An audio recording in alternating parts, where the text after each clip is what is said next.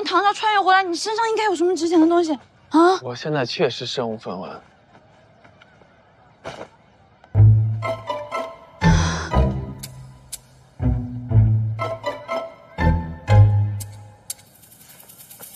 你放心，我会赚钱还你。等将你的钱还完之后，你如果还是不同意做我的妻子，我就回到画里。你看如何？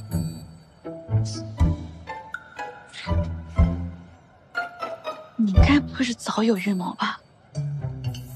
他现在一心想与我解开连结，倘若他成为我的债主，应该可以暂时留下。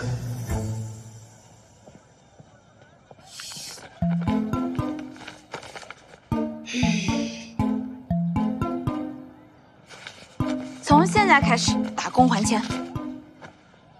打工？你想想看，你会些什么技能？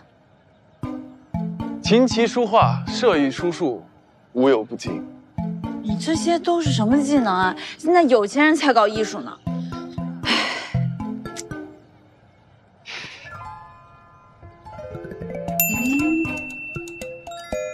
我有办法了。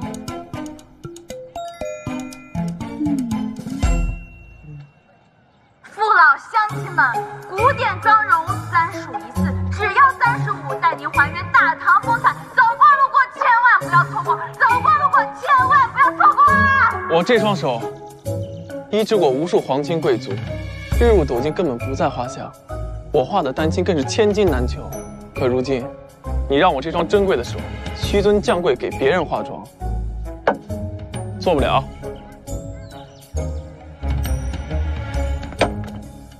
欠没欠我钱，24500，还钱。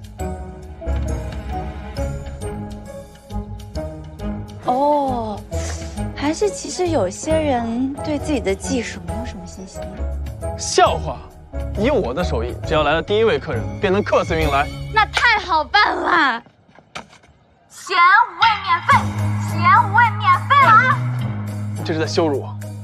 不懂现代人的思维啊，好用的不如便宜的，便宜的不如免费，这是营销模式。前5位免费是吧？对对对，我在这看半天了，我可是第1位啊！请问您有什么需求呢？没什么需求，漂亮就行。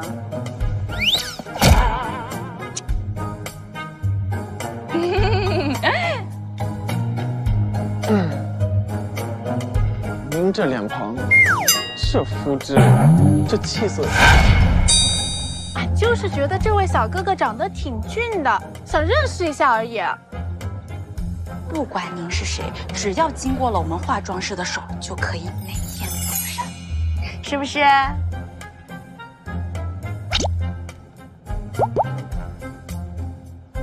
你可以不相信你的脸，但请相信我的手艺。